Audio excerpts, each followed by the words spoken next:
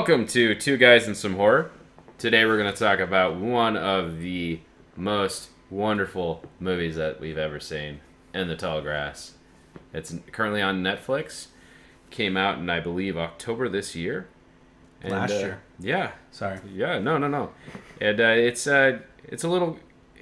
I'll let a review explain it. Moving into it, Curtis, how are you doing, buddy? I'm doing good. This week's been much better, much calmer. Much calmer. We're just getting off the New Year's Eve holiday that ended last week, so we're kind of coming in a little fresh. Trying to get back into the little work rhythm. Yes, sir. And Yeah. me as well, man. Like, we're this. So how's your car? My car is great. Thank you for asking me. So I'm gonna do a quick review here that basically kind of explain this movie, and then we can kind of jump into the synopsis. The way the show's formatted, we usually do a brief introduction of the film. We kind of do our quick hellos, which we just did, and then I normally do like a quick review. Then Curtis and I get into the synopsis, and then Curtis will usually kind of just go through fun facts and trivia if they don't show up along the way while we're talking, and then we usually go through like some things we've experienced. So thank you for joining us on this experience. And gonna jump right into it here, Curtis. Are you... Oh, dude, I can't wait. This is All going right. to be the best part of the episode. All right, so this is a review on IMDb by Lucy Stone 91. And Lucy, I think you did a really good job here. This is probably one of the best reviews I've read. The heading says no, just no. I don't write reviews. This one made me. I cannot, in good conscience, allow any coherent individual to suffer through this hot mess. Sometimes you read a review of a movie that is so bad, you want to watch it to see just how bad it is. Please don't with this one. Grass. Yelling. Grass. Screaming. Cow. Becky. Travis. A rock. Darkness. Chanting. There, that's it. You're welcome. Thank you, Lucy. Oh, beautiful, beautiful. Or is it more of a snap thing? Snapping, like, yeah. Seriously, best review I've ever heard in my That was life. fantastic. This movie was... I kind of watched it. I was like, this is on Netflix. I'm going to watch this. I'm going to go to bed. And I was just... It was one of those movies that was just, like, kind of moving on. Yeah. And as soon as I got through 45 minutes of it, I was like, oh, shit. Wow. I want to talk about this. And yeah, so Clark texts me. Yes. And he goes, I'm switching my pick. And I go, wait, what? I'm like, I was getting ready to settle down and watch the movie of the week, Naked Lunch. That's what we were originally going to watch for this week. Right. And he goes, no. I want to switch my pick. And I was like, okay, what? And he goes, I just watched In the Tall Grass, and we have to talk about it. Yep. That's it. That's all he said. He didn't give me any... Normally you give me like, oh my God, this movie's so funny, or, oh, it's so, so sad, or whatever, but... In this one, you just said, I want to talk about it. And now that put me on edge a little bit because I had already seen it. I watched it last year when it came out on Netflix back in October. Right. And then I was like, okay, I mean, I could watch it again, I guess. It's been a while since I watched it. I probably wasn't focused. I'm pretty sure I watched it while I was at the gym on a treadmill. Mm-hmm. That's how I watched it. So I wasn't really giving it all my focus. But I'm glad you did make me watch it. I'm glad you did. I don't think it's that bad.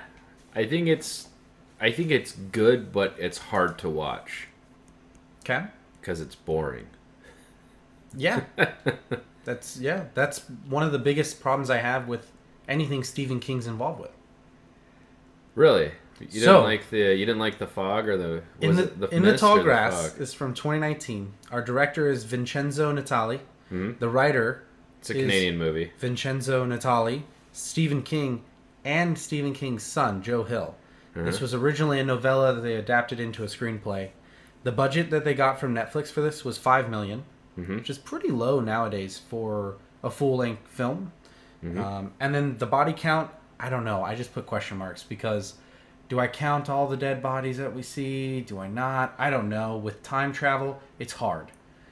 So you don't really need to...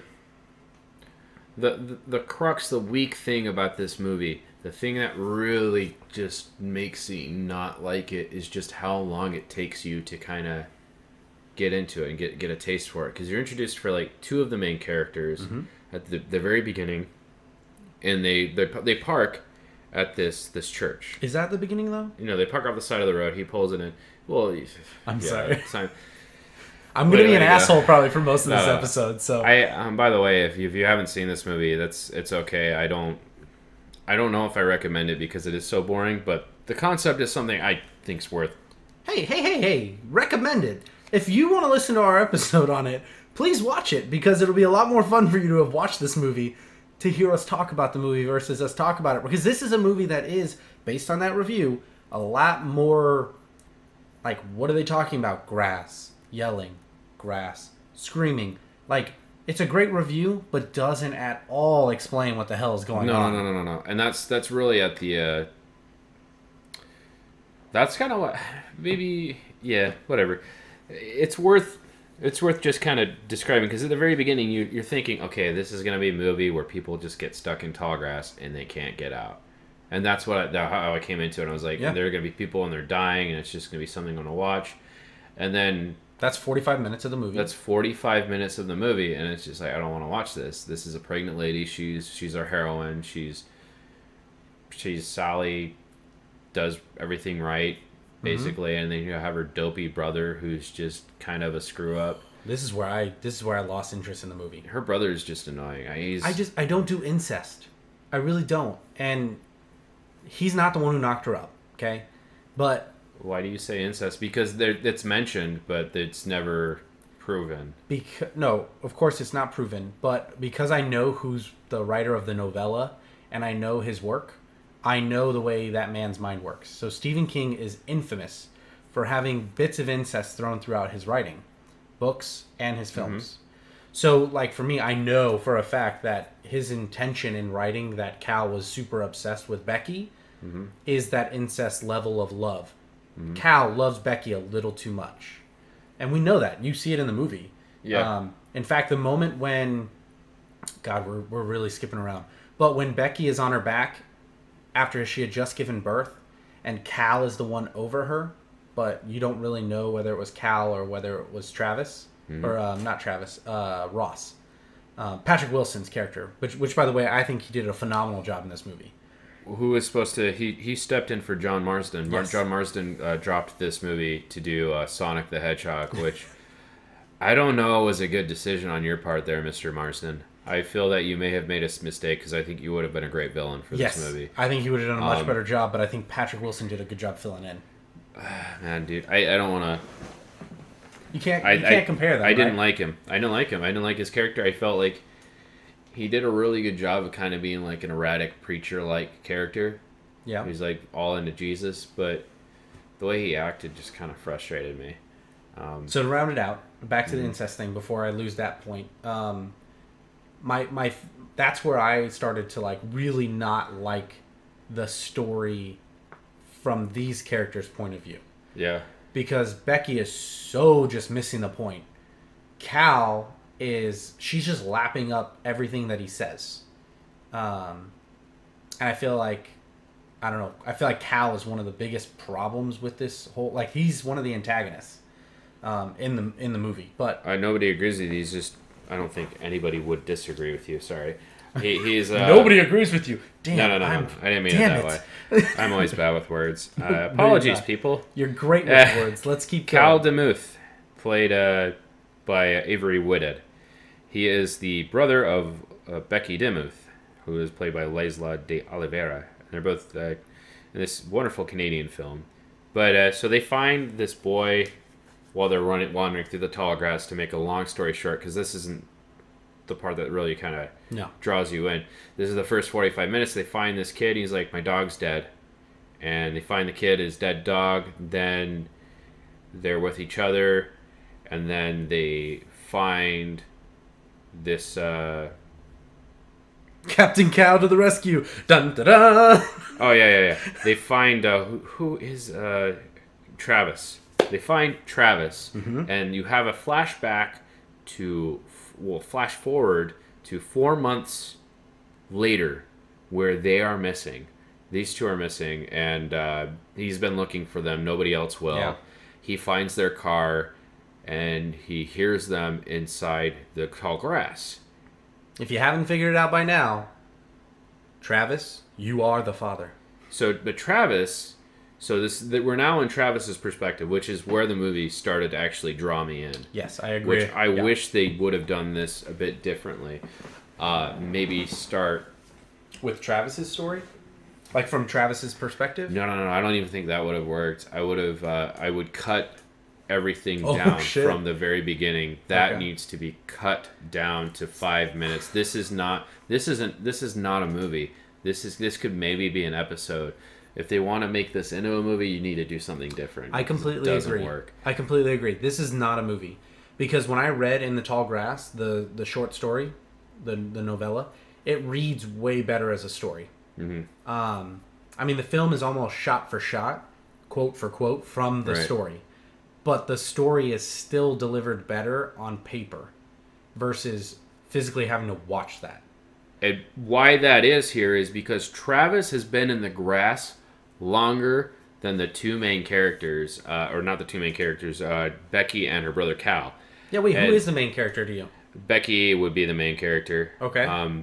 Becky is the character who we follow the most in the movie. And she's the one who, she's the center point to me. She's a Mary character, if anything. If you're doing like a religious connection to this, she's the mother of God, because there's like virgin comments and things. Yeah.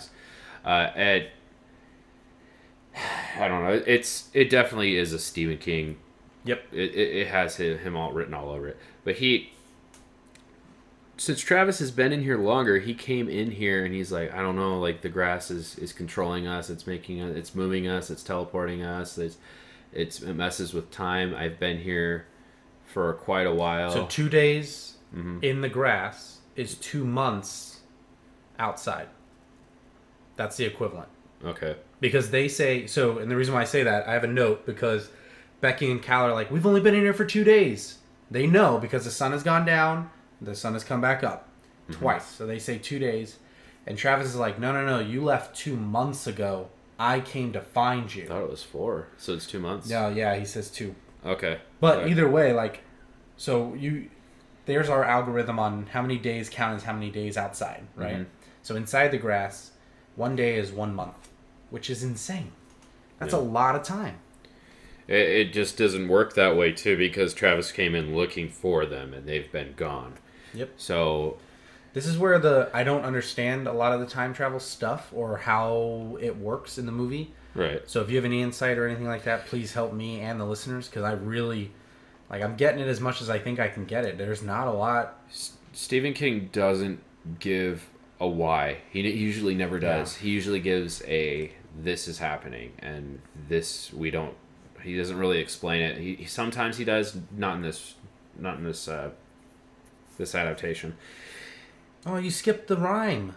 What do you mean the rhyme? There once was a guy named McSweeney who spilled some gin on his weenie. Just to be koosh, he added vermouth, then slipped his girl a martini. How they're trying to find each other. So Becky's singing the song to Cal. Cal's like, oh great, you're being, nasty. And then Tobin hears them. So they have Tobin sing it while he's at his dead dog, so they could both get to his voice. Yeah. Because as they're walking, right, this is the problem with the grass, right? So as you're walking north, you might hear Tobin on, your left, and then you take one step and now he's on your right. Mm-hmm. So as long as he keeps singing the rhyme and they keep walking in his voice's direction, even though it moves or whatnot, they'll always get to him because he's never moving. And that's why this is such in my opinion, a good movie. It's a good movie, but it's also a bad movie. Yeah. Just because of the pacing alone. If it was paced differently, this would have been so much better. Yeah. So sorry, I wanted to say that rhyme because I thought it was a really no. It's great. I'm glad you said that, because you actually mentioned like how they're hearing in the grass and how they're finding each other. Yeah, a little bit. Which is we've been jumping all over the place, but that's how the movie works. Yeah. So time doesn't really exist here. People keep running into each other at different points. Becky gets a call from herself, and it's like, don't leave Travis. No matter what happens, don't make the same, or else we're going to keep making the same mistake over and over again. We have to break the cycle. She can't really hear herself at first. Yeah. Because it's like broken up through airwaves. You right? can hear it though. You hear it You just hear fine it. as the crew member, and I think she realizes that she called herself. Yeah. At that point, because this is really. Yeah, this is where they make the change. Right. They break the pattern. And this is where we're introduced to Patrick Wilson's character. Like, right when everyone's together, we're realizing the grass is messing with them, who's kind of the villain of the film. Mm-hmm. And he brings them to the way out, which is the center of the field, which is like a black stone, which has a drawing of two people surrounding a pregnant lady giving birth at the stone. Which there's some symbolism here because Becky is pregnant. Which we didn't mention that, sorry. But yeah, the guy's like, just touch the rock and you'll know everything you need to know. And then his mom, you'll know the way out. You'll understand everything. The grass will make sense to you. Cal's the one who's about to touch it, right? And then it was Becky. So I'm confused at Becky. which time you're talking about. You're talking about when Tobin took Cal to the rock, or you're talking about when Travis took everybody to the rock? Because Tobin already touched the rock, Right. and he took Cal there. And when Tobin touches it, he goes, "Boy, that feels good." Like his hair stand up on his arm or whatever, and that's earlier on. And then everyone gets close. Well, when Patrick Wilson's character is there, Yeah. like he tries to get Becky to touch it, and Becky almost does. Yep. But I don't even know if she does. Maybe she did. Mm-mm. But the wife of no, because Natalie comes. Yeah, Natalie, the wife of Ross, who's played by Patrick Wilson, which is actually his wife, Rachel Wilson, in real life. Oh wow, I never knew that. Wait, did I know that? That might be in my fun facts, and I just forgot. Yeah. Nope, it's not. She, I think she's the wife of him. She is. They're the same list. Yeah. She comes out. She's like, "Don't fucking listen to him," and so everybody's concerned. So they leave the guy, and needless to say, he's just this big creepy monster of a man, and you can't really gauge what he's going to do. So as a villain, I think really good. But if Mr. Marsden played Ross, I feel like he would have been a much better. Would have been that much better. No, I feel like he was perfect for this role. Okay. Because imagine James Marsden, he's usually playing a charming role. Which is exactly what Ross has to do here. He's trying to sweet talk them, and he wants everyone to touch the rock for whatever reason. What I don't get though is how he is so. The rock has turned him so much, but Tobin is still okay, even though Tobin's touched the rock. But I guess that also the end of the movie answers that question. I think after you've touched this rock and it does whatever it does to you, your inner body, like your actual like person, your being, decides your actions after. Because Tobin's totally pure in spirit. He's a child. Okay. With childlike dreams. He loves his dog. Okay. He wants to play in the grass. Whatever. The dad is hell-bent on... When he gets in there, he's got that quote in his head. But Cal touches the rock, too. He does. And Cal... Well, no, Cal doesn't touch the rock. Travis touches the rock. Okay. Well, Travis touches it later. He touches it near the end. Cal never touches it. Before Travis even gets to that point. I think the only three people in the movie that we know, that we see touch the rock, are Tobin, Ross, and Travis. I have a feeling that Ross almost makes Tobin touch the rock. I think he may have, but there's like a bunch of things that don't really fit with this movie. Yeah. I'm glad there's no explanation for it, because if there was, it'd be too convoluted and it'd be kind of a pain in the butt to follow. But so there's a crazy ass scene at the rock where Ross is trying to make everyone touch the rock. Natalie comes. Then there's a fight that breaks out between Travis and Ross. Right. Where he's trying to protect them and telling them to run away. And then Natalie gets involved. And then he literally takes Natalie's head. Ross does. He just squeezes it. Crushes her head. Yeah, that was when he compressed her head and it just exploded. Oof. It was a great scene. That very use of budget right there. Good budget use. But I don't. That was during when she's like, "Don't listen to him, don't listen to him," Mm-hmm. and everybody leaves. But everybody at this point is just like terrified of Ross, and they're all running away. He's like, "You're gonna be back." They bail, but they They go bail. to the store. What is it? It's a bowling alley. It's a or bowling something, alley, right? But I don't. They're So it's a real building used in the in Canada where they Yeah. were filming that they used for the movie. They basically just used the rooftop though. They don't really go inside of it, do they? they're inside a building at some point, but I don't know what. They go building in and they're then maybe climb up. Because Yeah. this is where we get the big. This is where like if Cal did touch the rock, and my assumption is right that your inner being or your intentions on life come out Mhm. to the fullest.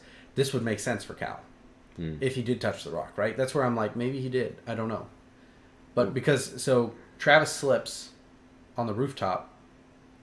As he's falling off, Cal grabs his hand and catches him. And they have this moment where they're looking at each other's eyes. And I think the chanting is going nuts behind Cal. Mm-hmm.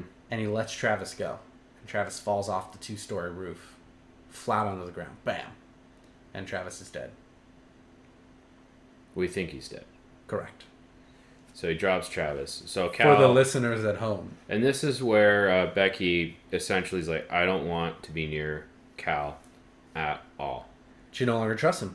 And he's being really weird. He's being really goofy, which you could definitely perceive that he's in love with his sister in a very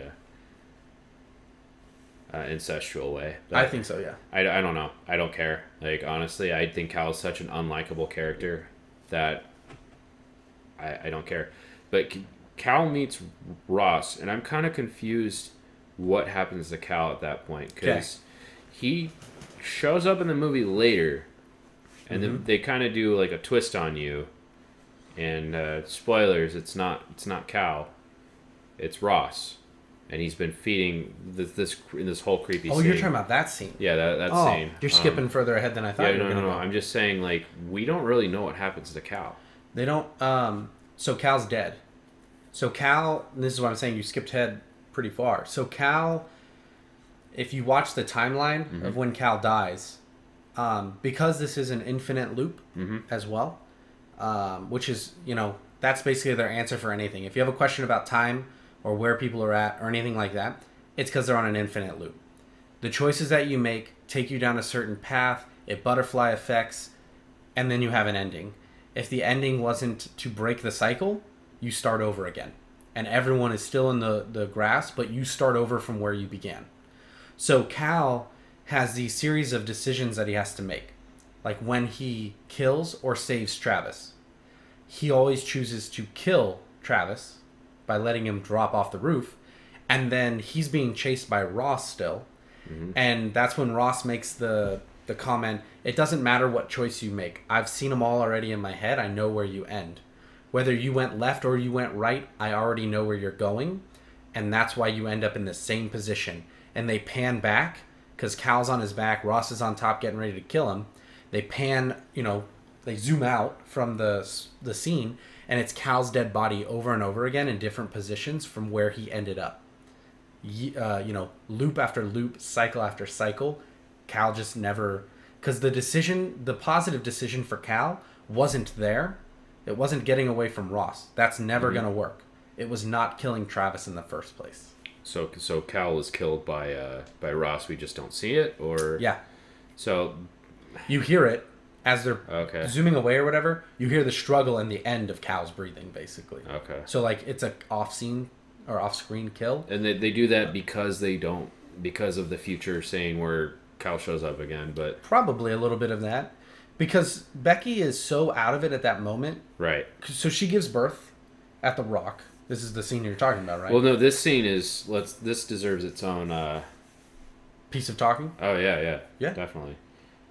Like, what? Continue going with what you're saying. Well, no. So that was the end of it. That was Yeah. Cal's dead. So when we get back to the Rock, we're only there with Becky, Ross, and that's it. Like in theory, it's just Becky at the Rock, and the rain's coming down. And her water just broke. Yep. And Which is really funny that they did the water breaking, but it's pouring out. I don't know if there was some kind of symbolism they were trying to do there, where I don't know. well, Anyways, it's raining and you see blood a blood drop splashed down on the water, which is Yeah. like she's about to give birth, and this is not the place to be giving birth. And there's a lot of weird stuff happening. I don't know if she's hallucinating or what, but the rock underneath it, you see like a bunch of babies or like children kind of like clawing towards her, and it's one of the better parts, one of the creepiest parts of the film. Those are all the babies she birthed in the loops, trapped in the dirt. Like, that's the only way that you could, like, holy fuck, man, that's like the only way that you could explain that. Is that all those times that she's birthed the baby to the rock never moves. I think it was symbolism. I think so. Oh, man. It's like, this is how many times you've been stuck in this loop. Oh, and she meets the tall grass villagers. The tall grass villagers.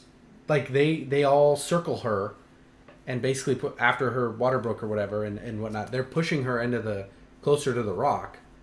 And their Are you faces. sure this actually happened though? Because I'm not sure if this was a hallucination or not. That's fair.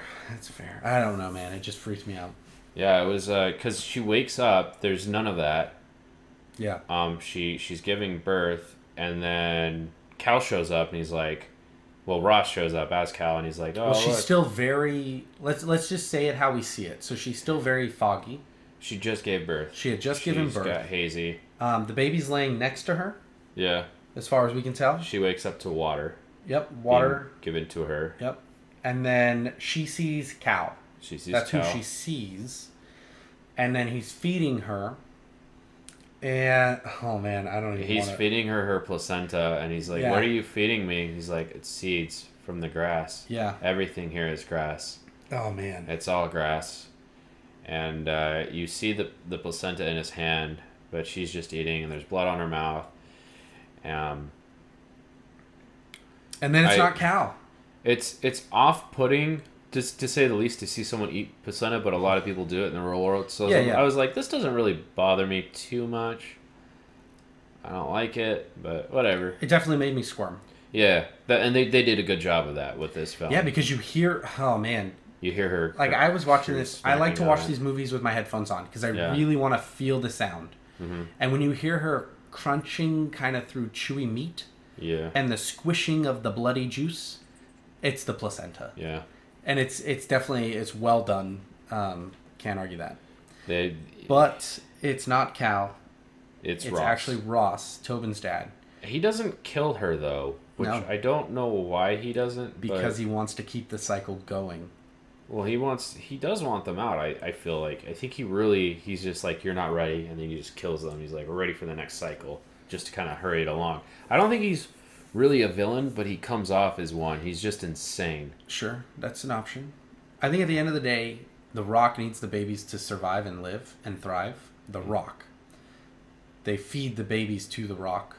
That's what's the core of the Rock underneath, is still the babies, the fire, the brimstone, whatever. Okay. So I think, like, that's a type of symbolism that these dead babies or whatever are feeding this rock, which is giving power, and Ross is tapped into that power.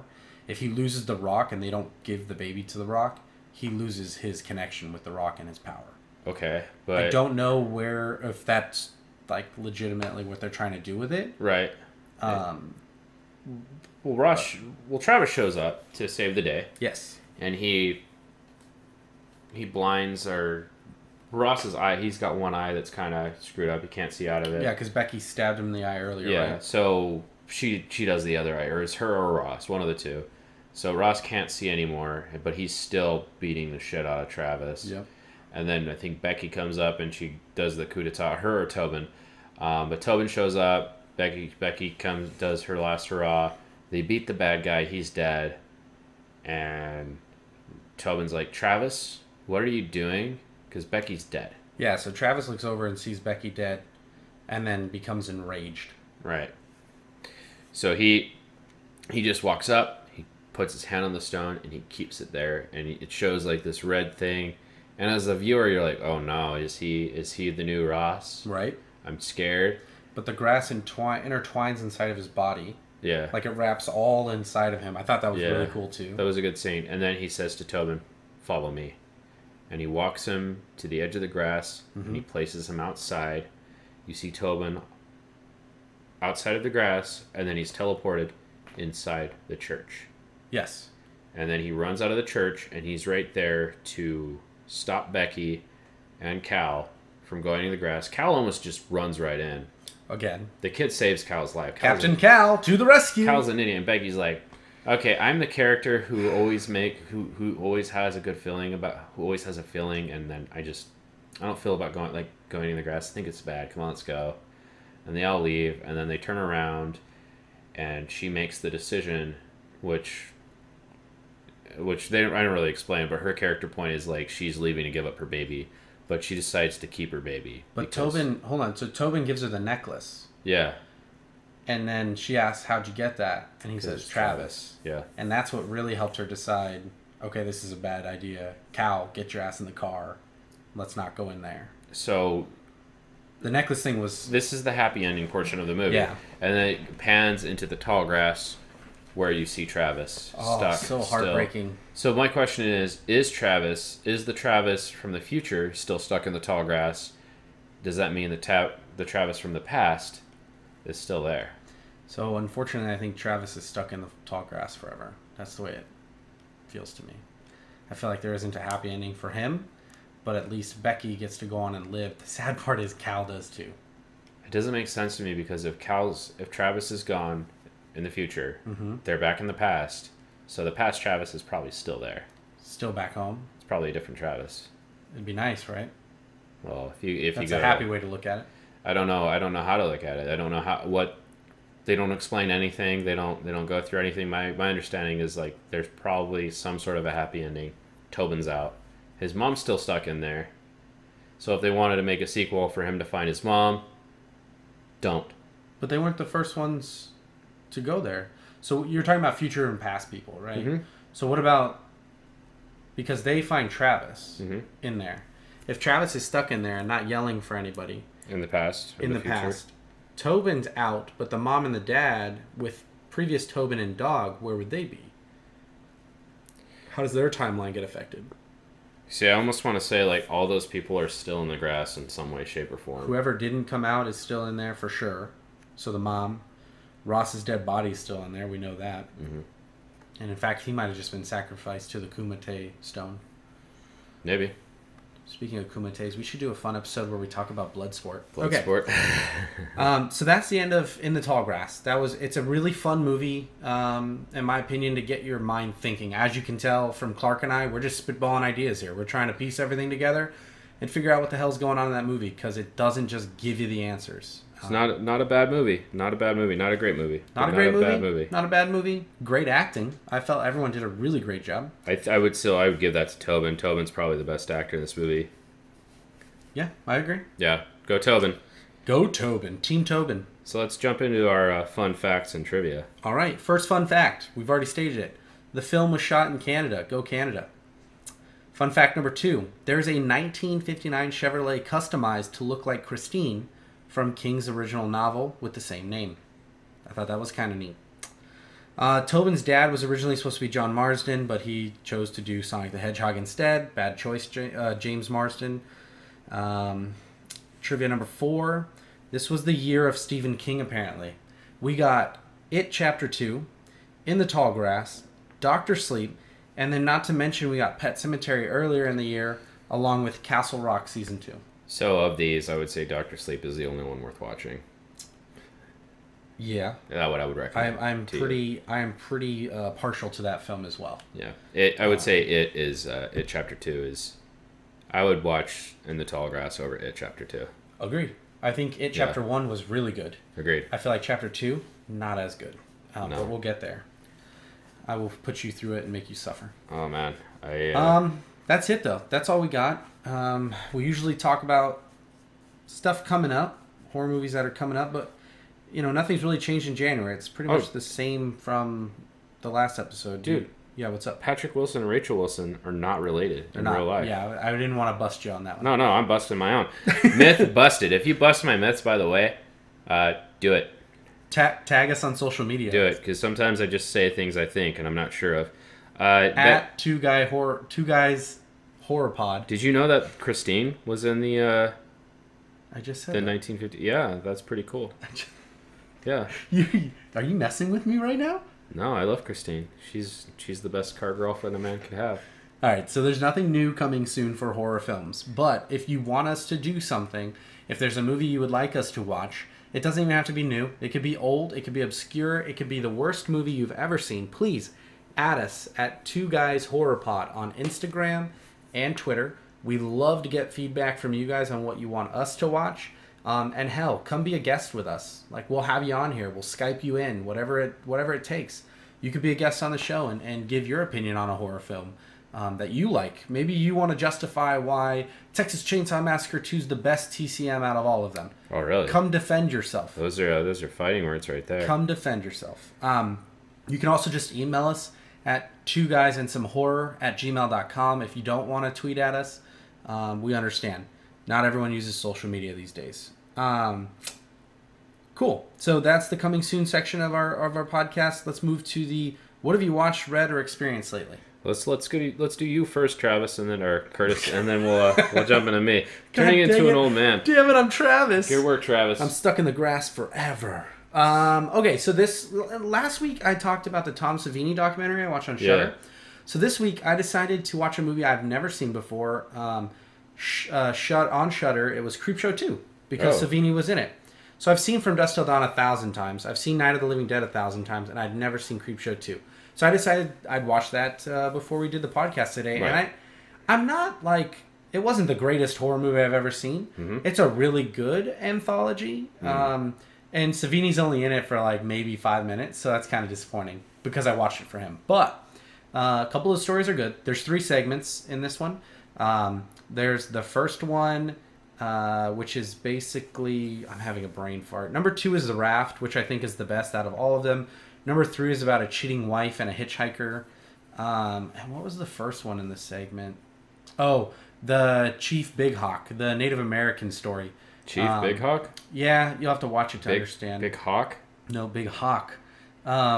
Jesus Christ. Jesus, man, that's Mike Hunt would be really offended right now. Hawk? Mike Big Hawk. Mike Hunt would be very offended. Jesus, man.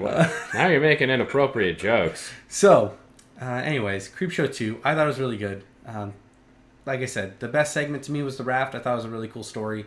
It is an 80s film, so take it for what it is. Okay. What do you got going on? What have you been doing? I don't know. Dusk Till Dawn is one of the OG horror comedy films, I would say. Quentin Tarantino. I want to talk about a game I've been playing for a long time now, a couple months. It's called Dead by Daylight. You may have heard of it. Oh, wow. Oh, yeah. Yeah, it's not like we're friends or anything. Yeah, no. This game, you essentially you can play as a survivor or a killer. And on the survivor side, you want to finish 5 objectives to get off this map where an entity is holding you captive.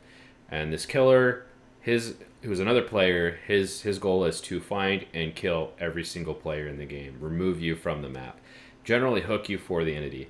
And you can play from Michael Myers to Freddy Krueger. You can play Freddy Krueger. One of my you favorites. can play the Demogorgon from Stranger Things. Yep. And there are a lot of original monsters that the creators have created, which my favorite is a very controversial one, Legion, who definitely doesn't take... a lot of people just don't really like that killer, which I understand. You toxic son of a bitch. He's fun to play as. I'm in. He's fun to play as, but yeah.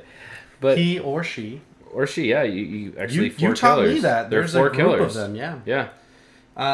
Yeah, so some of the other, aspects of that game that are really fun is, like you mentioned, the different chapters that get involved. So the base game is all custom characters, but they release chapters just about every quarter or so. Some of the cooler ones that they've done is they got licenses to Halloween and Jamie Lee Curtis's character from the film. Laurie, yeah. Laurie Strode. And they even got cosmetics for them, which I was surprised. We didn't get shirtless Michael, but we got pantless. Where he's in the nightgown. The nightgown from the most recent Halloween movie. Well, that and the escape scene. I think it's a hat tip to both, but you're right. It's in the new one for sure, too. Anyways, so yeah, I love Dead by Daylight. I'm glad you brought that up. We could have a discussion about it sometime if anyone's interested. But bonus, like Curtis said earlier today, please check us out. Our Instagram is 2 guys horror pod on both Instagram and Twitter. 2 guys horror pod, and then you can email us at 2, that is TWO, guys and some horror at gmail.com. So I'm gonna go look up two horrors or two horrors guy pod. I'm and see here what to that mess is. up everything. That is my purpose. I'm here to botch your life. Clark, I appreciate it. My no, dude. no, no. Thank you. Thanks for everybody. Thank you so much for listening to us today. It's a lot of fun for us to make these episodes. Give us a holler. Give us feedback. Let us know if you like our new structure to the show. And if you would like to be on the show as well, remember, please do send us an email or tweet to us. Give us something you want to watch, and we'll have a conversation about it. Hey, and a big shout out to Mimic the Idiot, one of my favorite Twitch streamers out there. He listens to our show religiously, and he's given me. He already said he really liked season 2's episode 1. He said he really likes the new segment. He was just curious. His question was, why did we change the format? So, just to quickly answer that, time. Time was the biggest thing. Watching 2 movies and then breaking them apart together in one episode was rough. As you can see, we're able to devote a little bit more time now focused to each movie, which I think gives you, the listener, a little bit better of a journey to go on with us when we discuss the movie. So, time. We have more time now to devote to the movies and to giving you guys a little bit better content inside the episodes. So, like Clark said, though, so, send us some tweets, message us, whatever it is, to let us know if you agree. Do you like it? Do you not like it? Yeah. Do you want to see us on other formats? Would a YouTube channel be something you're interested in? Just let us know. And once again, like Clark said, thank you guys so much for listening to us. We really enjoyed doing it, and we'll see you guys next week. Thank you. You're all beautiful.